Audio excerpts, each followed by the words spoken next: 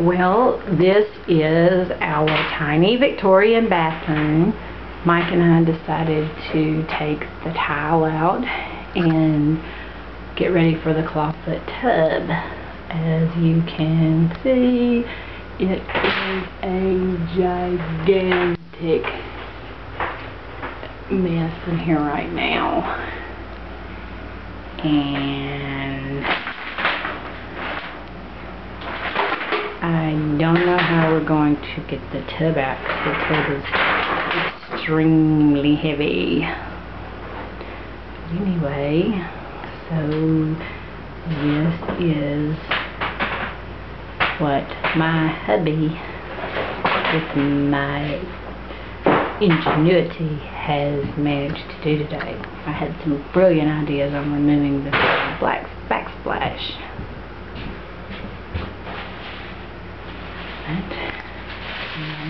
For the true remodeling, I do believe that is black mold. Yay. And it doesn't look very good. You can see through our windowsill out to our yard. That board is covering up a rat hole the size of that board. This was an entire hole in the wall, hidden, buried in acorns, because they are field rats.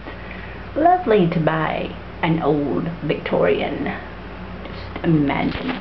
The thing, I'm sitting on the throne here, that gets me the most is this little tiny dwarf commode. Try being 6 foot tall and managing that. It's like nothing to the floor. Sawzall. Oh, that's been our friend. And some Harbor Freight. Can't miss that. It's gotten to be this gal's pal. So, lots of work to do. But here is the bath in its before, kind of mid-stage. These are the doors that come off the cabinets. It's kind of in a U state. But anyway, here it is.